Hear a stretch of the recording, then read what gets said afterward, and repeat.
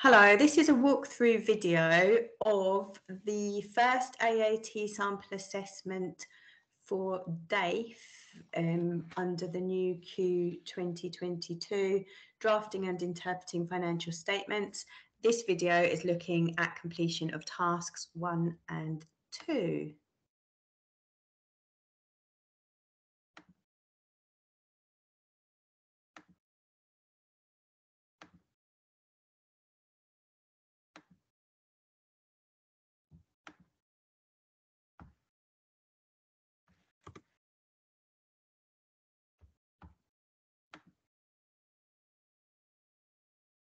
So you should now be able to see the first screen. So this is what the new exams look like. We have provided this practice assessment to help you familiarise yourself with our e-assessment environment. It is designed to demonstrate as many of the possible question types you may find in a live assessment. It is not designed to be used on its own to determine whether you are ready. Once you have clicked Submit Assessment, a results page will indicate your overall result and marks achieved against each task position. So this is a definite improvement on the old sample assessments where it just told you if you were competent or not. You will not be able to go back to review your responses, and you will also not be able to review your practice assessment performance. Your result will not take into account your response to tasks 3, 4 and 7 because these will be human marked in the real thing. So I click on continue.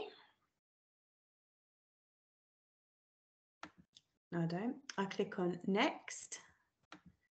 And here we are at task number 1. So I can see that this sample assessment is giving me the prepare the statutory financial statement option for task 1 and 2. Remember, tasks 1 and 2 will both be based on the same source information, and they will either be to prepare a set of financial statements, doing the statement of financial position, the statement of changes in equity, and the statement of profit or loss. Or you will have one where you have to prepare a cash flow statement along with the statement of changes in equity. So coming down, part A, so you can see 23 marks. I'm having to draft a statement of profit or loss and other comprehensive income. And I am having to draft a statement of changes in equity. So this bit is 5 marks and the statement of profit or loss is 18 marks. Notice, you do not have to use the workings tables to achieve full marks. However, any data that you enter into the workings tables will be taken into consideration if you make errors in the main pro forma. So it is worth filling in the workings if you can. It also says show any items that need to be deducted as negative figures using minus signs. Right, and the way the information is going to be presented is that you have this button at the right here where it says references. And then if I click on tasks 1 and 2, you can see that it's given me a trial balance along with some further information. So what I'm going to do first of all is I'm going to have a look at this further information, and on a rough piece of paper, I am going to note down what debit and credit adjustments I need to do, because I know that some of these are going to affect task 1 and some of them are going to affect task 2. So first of all, I'm told that inventories are 841,000. Remember too, this information gives me thousands, whereas the trial balance is in thousands. So we need to be careful that we are consistent. So inventories, we actually think of as being 841. So don't need to do anything with that, just need to remember the number. So I might jot that down actually. So I'm putting down on a piece of paper, number 1, inventories 841. So I've got that on my rough bit of paper that you would have in your exam. Second bullet point, an invoice for £24,000 in respect of marketing costs for for the period 1st of November to the 31st of January was received on the 5th of February. So I'm looking over here and I'm seeing that I'm doing accounts for the year ended 31st of December. So immediately I know that of these 3 months, 2 of them fall in my year. November and December fall in the year to the 31st of December. This invoice wasn't received until after my year end, so therefore I'm going to have to accrue 2/3 of the 24. So 2/3 of 24 is 16. So on my bit of paper, I am noting down, what's it to do with marketing costs, and they are a distribution cost. It's even told us that. So I'm writing down debit distribution costs 16 and credit accruals 16. Right, my third bullet point. A salary of £50,000 paid to the manager of the distribution depot has been incorrectly classified as an admin expense. So that means I've got 50 too much in admin and 50 not enough in distribution. So on my piece of paper, I'm just writing down debit distribution 50 and credit admin with 50. So I'm just doing my prep at the moment. Next bullet point down. Trade receivables include a debt of 24, which is to be written off. And it tells us that this should be classified as an admin expense. So I'm writing on my piece of paper, debit admin 24, credit trade and other receivables also 24. Next bullet point, the corporation tax balance of 17 in the trial balance. Let's just have a little look at that. So here it is. I've got a credit sitting here of 17. And it tells me that was a result of an overestimate of the tax from the previous year. Right, so if I overestimated last year, it means that my tax charge for this year is going to be a bit smaller. That makes sense because that 17 sitting on the credit side is going to reduce my expenses. I'm then told that my tax for this year is 210. So I'm just going to make a note of that as well on my rough bit of paper. Final adjustment. Land included in property, plant and equipment at a cost of 2,300 was revalued to 3,000. So I've got a 700 increase in value from the valuation. So on my piece of paper, I'm writing debit PPE 700 and credit the revaluation reserve with 700. So I've done my planning. Now at this point, it is useful to perhaps just squidge that up a little bit so that I can easier see what I've got here. And whatever I do, I need to be able to still see that trial balance. But notice as I'm moving that across, it's actually keeping the numbers there for me. So I can still see the trial balance clearly. And I've got my bit to complete over here. So let's start with the workings. So revenue. We know that revenue is our sales. So I've got here sales and I've got sales returns. So my revenue working is going to be that 8754 subtract the 35. Now notice whenever you press return on these, it takes you back to the beginning up here, which is slightly annoying, but can't be helped. The other thing I've noticed is that there's no actual sort of drop down that seems to appear until you start typing. So I've just clicked in S there and it gives me my choices. It gives me all my choices, not just the things beginning with S. So you can just type in any letter and it will give you your drop down menu. So sales minus sales returns. Cost of sales. So cost of sales, I need my opening inventory So inventories at the 1st of January, 940. So let's put that in there. I then want my purchases minus my purchase returns. So 5289 minus 43.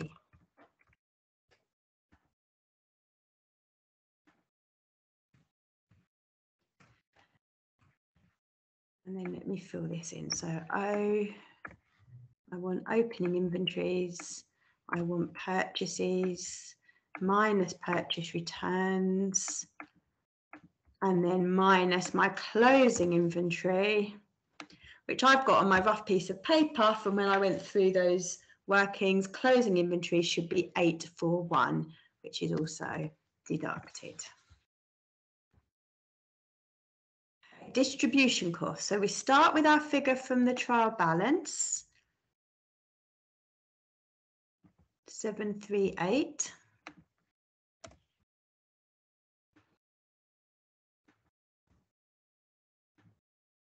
And then we look and see if we had any adjustments for that. Well, the first thing I had was that accrued advertising, which we worked out with an extra 16.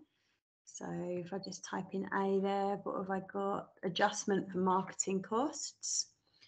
And then also affecting distribution was that misclassified person's expense. Let's just double check I've done that round the right way. 50,000 paid to a manager. Yeah, so we want to increase our distribution costs by 50. And the option there is misclassified salary. Coming to admin next. So we start with the admin expense figure from the trial balance. 1456. Look at my notes to see if I had any other adjustments to admin. So I had to do that misclassified salary again, this time subtracting it from admin. And then I had an irrecoverable debt to write off. So that will increase my admin expense by 24.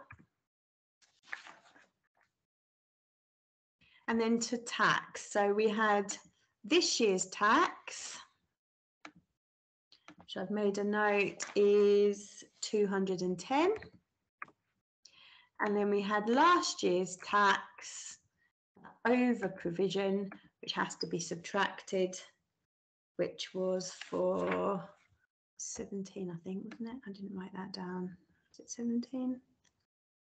Yeah, there we go. Minus 17 in there. So having completed all those workings, I now go to fill in the answer itself. So let's squidge that right over there now, although that doesn't make that any bigger. Oh, it's a bit wobbly. Right, there we go. So revenue, my working says 8719. Cost of sales, my working says 5345, and I know I've got to subtract that. But I do need to put the minus sign in. You'll be able to check that when you do the exam because you can see it's working out all the subtotals for us. Distribution, my working says 804, so subtract that. Admin expenses, my working says 1430, subtract that. Oh, it's premature making that smaller. Finance costs, we need as our interest paid, so we're going to go minus 64 in there. And then tax, we need our working figure, which is minus 193.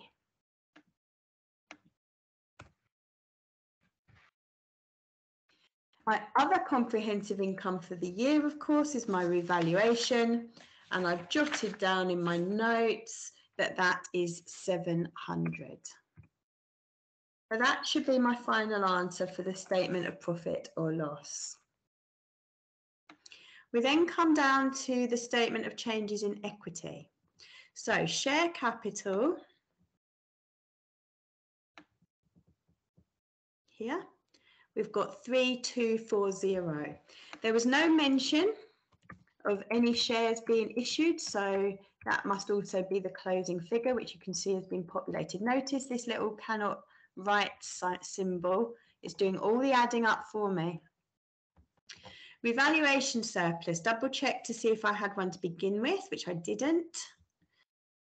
And then my revaluation for the year, the 700, gets recorded as part of the total comprehensive income. Dividends, look on the trial balance, dividends paid, 250. So we're going to subtract those. Retained earnings, let's find the opening figure on the trial balance, 639.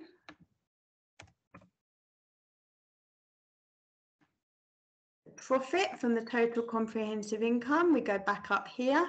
So remember, it's the profit figure, the 883 that we need, because that plus the 700 gives us that 1583. So the 883 goes in the same row there as the revaluation, and you can see moving across, it's calculated the 1583. And then, oh, I made a mistake. I put the dividends in the wrong column there, whoops. So I delete that and I move them over to where they should be. And you can see that completes the statement of changes in equity. So you get to the end, and to be able to go on to the next task, you have to click on answer. The response is complete, and then it lets you click on to the next task. So this continues from the same data. This time we're doing the statement of financial position as at the 31st of December. Again, we have been given working, so let's start by completing those. So property, plant and equipment. I need to get the trial balance up again. I probably made that a bit too wide. There we go. So property, plant and equipment at cost is a figure of 8362. Property, plant and equipment accumulated depreciation, you see here, is 3716. That needs to be subtracted. And then we had our revaluation, which was adding in an extra 700. Moving to trade and other receivables. We start with the trade receivables figure from the trial balance.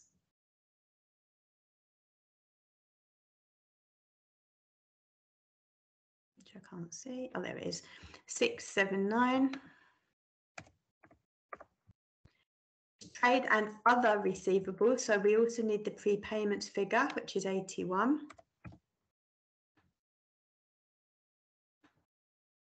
And then I look back to those notes that I made, and I see that I was writing off an irrecoverable debt. So I need to subtract 24 from that figure. I'm actually not going to bother typing in the retained earnings. No, I mustn't I? Because that's not very good.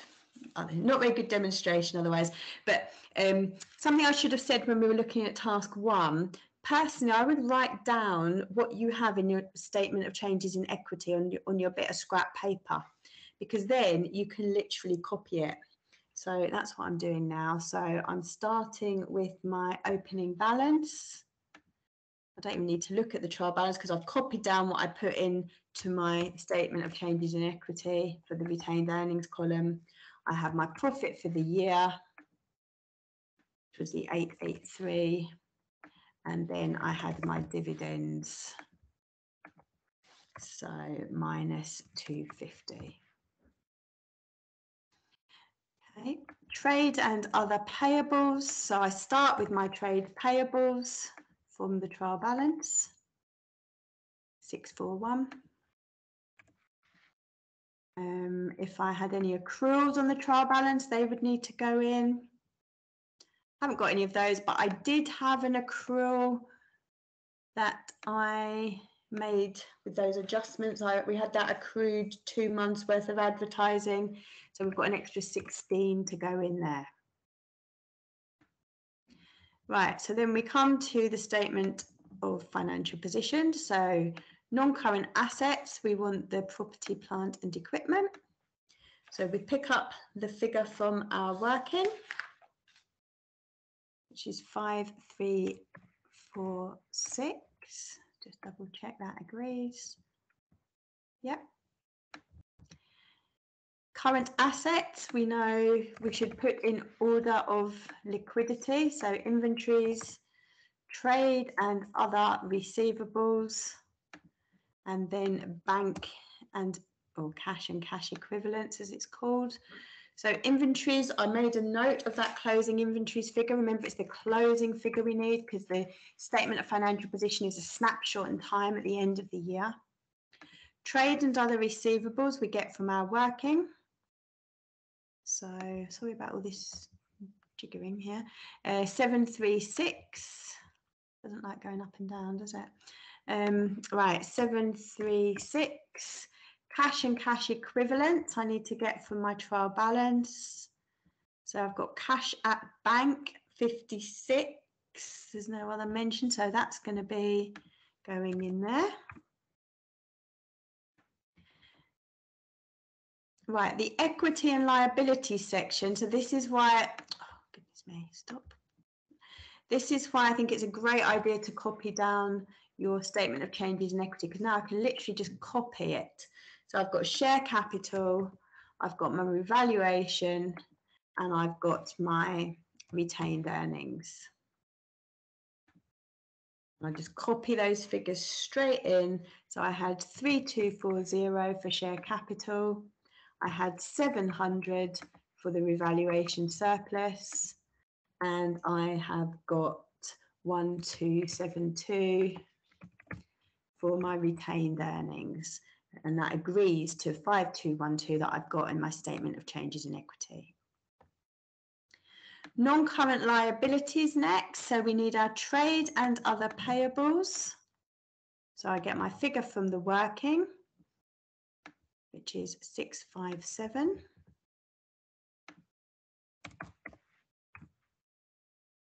And then, oh, no, made a mistake there, sorry. That should be in my current liability, shouldn't it? So trade and other payables should have been in there. So non-current liabilities, sorry, should have been the loan.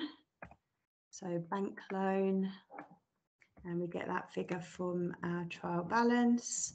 So 900. So put that in there. So current liabilities, we need tax as our other current liability. So the tax liability for the year is just this year's tax charge. So 210 goes in there. So 6979 we've got there, 6979 we've got up there. So I'm happy that my statement has balanced. Click on the answer, and then it takes us to the next task.